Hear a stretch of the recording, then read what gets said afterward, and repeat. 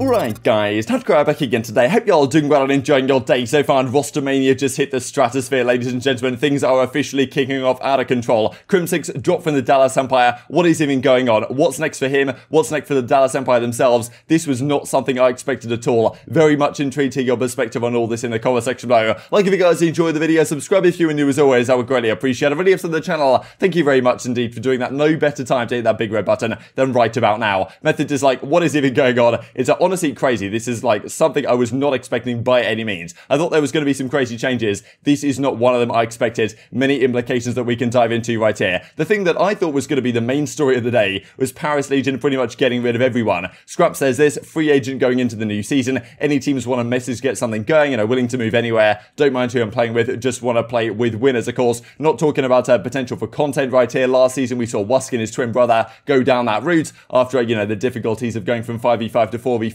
and not getting a spot. Scrap's managed to snag one on the Paris Legion. Whether that'll be the case next year, who really knows, honestly. It's going to be difficult for a lot of these guys that are on these struggling squads. Aqua, one of those players, officially out of a repetitive cycle, but when, you know, taking care of myself more than ever. Free agent going into Vanguards. Any challengers willing to grind, let's get it. So I guess kind of hoping that he might get a Pro League spot, but thinking it might be somewhat doubtful given the situation as it has transpired. They go on to say this as well. Thought it was funny that Chrome pointed out they put this on their, well, on their Twitter page, Paris Legion. They put it on their Paris Legion Instagram and also on their Paris Eternal, which is the Overwatch team. They put it on their Instagram as well. No idea whether that was intended, to be honest. No one even seems to know with Paris. But yeah, thanks to each and every player who played under the Legion banner for 2021. A tough season. Deeply appreciate the commitment given the circumstances. We wish them the very best in all their future endeavours. So who knows what goes on with this team happening forwards? Because of course Paris aren't saying like, look, we'll be back stronger next year with a new team. They're just like, yeah, we've released all our team. And okay, like at the same time, there's been a lot of talk the last few days about, okay, could Cloud9 come into the mix? Could potentially United come into the mix and try and buy out one of these spots? There seems to be interest. If there's any organisation in the league right now which I'd give the highest percentage chance to actually selling their spots, I guess it would be the Paris Legion. We will see what happens, but yeah, difficult future lies ahead, I imagine, for these players, but some of them may well find a spot, whether it's on a starting team or on a bench, and one of those also looking for that opportunity is Douglas Sensor Martin, as he says soon right here, back on the main stage. This is that complexity team during the World War II days of, I mean, you can see Dashy, you can see Ricky, I think it was like Blast as well, and Doug or something like that, playing the Red Reserve guys as it was at the time, so you can see Scraps right here, of course. So yeah, pretty funny stuff, but yeah, Doug Sensor Martin trying to make it work, and maybe one of his teammates next year could be Ian Crimsix Porter. Don't think that's going to happen. This came out and I was absolutely mind blown. Restricted free agent for 2022, says Ian Crimsix Porter, none other than well, the greatest player of all time. A lot of people would consider, understandably so, the winningest player of all time, and no doubt that is statistically a fact, and probably the guy who knows how to win better than any other player in the Call of Duty landscape. He's get dropped from the Dallas Empire, the squad that honestly, it wasn't the worst season in the world for them, but obviously they want better than, you know, top 2s, top 3s, top 4s, but last season on the Dallas Empire in Modern Warfare won the entire World Championship, so remarkable to see. This says to me, effectively, that Shotzzy was like, yeah, I don't want to team with Crimsix anymore, because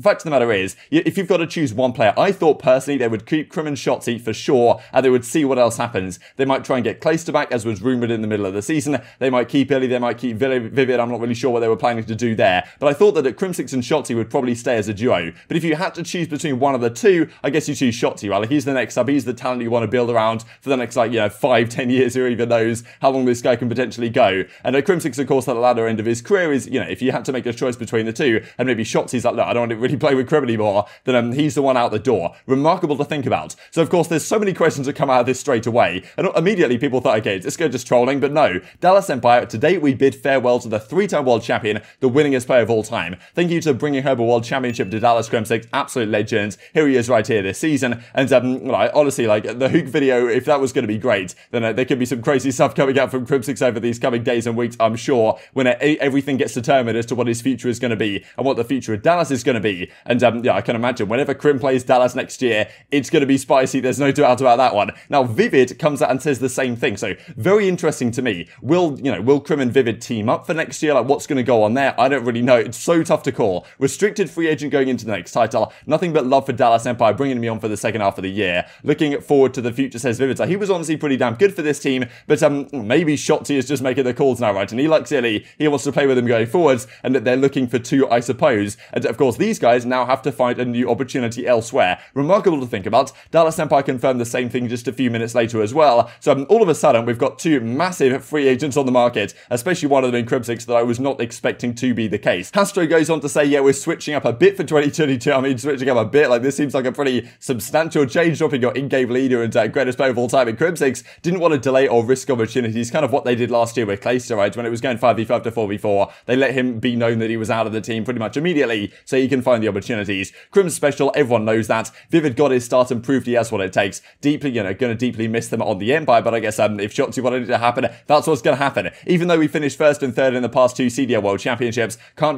become complacent in fixing issues regarding our team dynamic. No move is certain to work out. Really hope this one does, as I cared pretty deeply for those guys. So I guess Rabo, I guess Shotzzy and ILLey, whatever they thought was the right thing to do, they had a discussion. They thought, okay, moving Crimsix and Vivid out of the team is the way to fix recurring issues, I guess, with their team dynamic as is being described right here. So the then question comes out, and Ace is pretty mind blown about it, and understandably so. Where does Crimsix go next? And then we can of course discuss who is actually going to replace him. I think that's the question we'll have to raise first. Octane comes back in the reply and says, what in the hell? So I mean, yeah, it'd be kind of funny if Octane says this and then just swoops into the Dallas Empire to play with Shotzzy, because to be fair, I'm pretty sure Octane said he had the opportunity to team on Dallas, maybe alongside Crimsix and Shotzzy and ILLey at the start of the Modern Warfare season, but that obviously didn't go through. He wasn't sure that ILLey was going to be ready or Shotzzy was going to be ready. I'm not really sure which way it went, but could be kind of funny if he hopped in there now. Don't think that's going to happen though. I imagine Octane to Thieves is the more likely option. So it's like, okay, what do you do with the Dallas Empire? Does Priestahh come back in there from New York? To me, that would be really strange if Priestahh and Crimsix kind of did a swap, but maybe Shotzzy's like, look, I preferred Clay's style of leadership. Let's get him back in the team instead. Or are we thinking a guy like Slasher could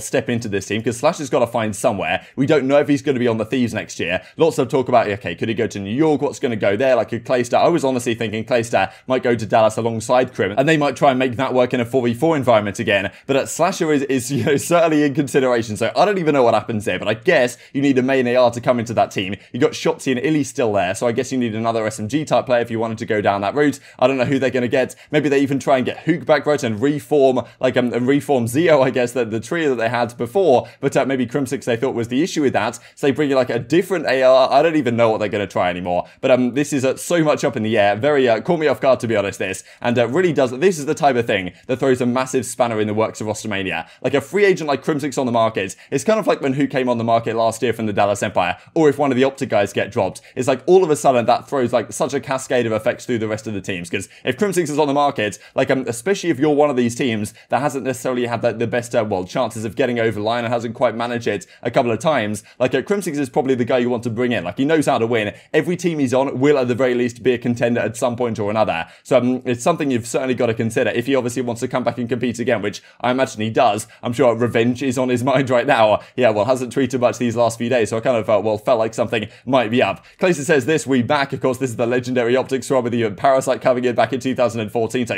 definitely some bait going on here on the timeline. But this comes out from Methods also along the same lines, and as Octane says, no wonder that being Crimsix got dropped. It was to bring back the dynasty of this World War II team of Octane at Methods, Crimsix and Scump, which honestly had a really, really good hardpoint record, but weren't quite so good when it came down to the World Championship. You guys may well remember that year. So of course, this is a video I actually saw a while ago after Champs. I didn't share it at the time just because I thought it wasn't really relevant, but now Crimsix has been dropped, it may be more so relevant, right? And we can see right here, this guy's walking by, so you can see Crimsix, you can see Scump having a chat after, falling out of the World Championship, both of them. So pretty remarkable to think about what could be happening here, because of course, that is next to the question, where is Crimsix actually going to go for next year? Could he even potentially go back to OpTic, right, and reunite with Scump? I know there's a lot of comments on the documentary I did of the history of Scump and Crimsix, which has almost like, I think it has like 2/3 of a million views now. It's absolutely incredible if you guys haven't seen that quite as of yet. But yeah, a lot of comments on that saying, yeah, that the end to the storyline would be perfect if they team up once again after all the drama of the last few seasons, and then come back and win a world championship finally. And it's kind of funny because I've been saying the last few days that I feel like OpTic missed the kind of discipline that Crimsix brought to that team. Now whether actually it's Crimsix who comes back and brings that discipline, I doubt that's going to be the case. But still, it's a very big question where he actually will go. Subliners are dropping the eyes emoji. Lots of talk as well about Florida Mutineers. Potentially you could see a world maybe with Skies, Neptune. I mean, Crimsix comes in, like brings along Vivid or something. thing, but he could go to a lot of different teams right now. There's a lot of squads that probably could require the services of a guy like Crimsix, and maybe it's Crim and Clayster that do team up again, as it seemed like they wanted to this season, but not on the Dallas Empire, but instead on the New York subliners. But look, I don't know how to predict this anymore. What do you guys think down below? Because this honestly could go so many different directions. We've even got Jack Etienne from Cloud9 coming in the replies, hinting once again that they're making some sort of a return. And honestly, like, who knows, right? Maybe a squad does get bought out this year, and therefore we see them build around a Crimsix, right, and go down that route and see what he wants to play with, and just build a squad from the top down from Crimsix's perspective, if that's something they want to go for. I don't know how to call this one. It's on you guys in the comments section below to try and predict where this goes, because it could go many different directions. Crim seem to like Vivid and appreciate him. Maybe they stick together. I mean, there's a limited number of good SMG players in the league. Vivid is certainly one of them, but could another team, the likes of Los Angeles Thieves, did they need an SMG? Like, just, you know, I don't think Crim and Huke are going to be teaming up, but Huke could go somewhere else, and then Vivid could go into LA Thieves as kind of their aggro sub. I don't know what they want to do, but this definitely throws a cat amongst the pigeons, and we've got this from the flank. Make it happen, hashtag green ball. You know, Ian at Crimsix Sporter back in the OpTic jersey, as he was for a few years during that dynasty period. Remarkable situation, no doubt. And you know, there's also from Gunless, just wanted to finish off with a couple of things, because Rostermania is going crazy all across the park, and Gunless, you know, tweeting out poggers and stuff. Who knows what this could even possibly refer to, but Arcitys was in the replies for a lot of tweets yesterday that were in relation, I suppose, to Gunless, who's a good friend of his, no doubt, and yeah, drops the fire emoji in reply right here, and also, well, says in reply to this tweet, which of course came out from the Seattle Surge a few days ago,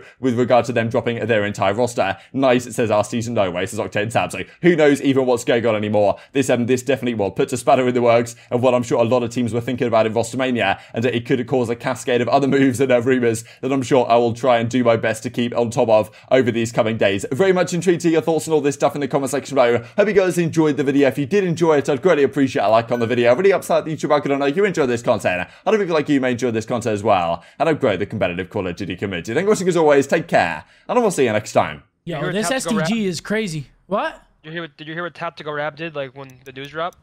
Nah. He was stuck in traffic, so he ditched his car and sprinted home. No, he didn't. He made a video. What's going on, guys? Crazy news out of CDL today! I hope you're trolling. Oh, I'm trolling. Okay, I was about to say. You believe that? You're a gullible dude. I'm gullible. I'm not bright. I just told you he ditched his car in traffic and sprinted home. And you said, I don't know. Some people are just dedicated. And some people, you know, some people are just about it.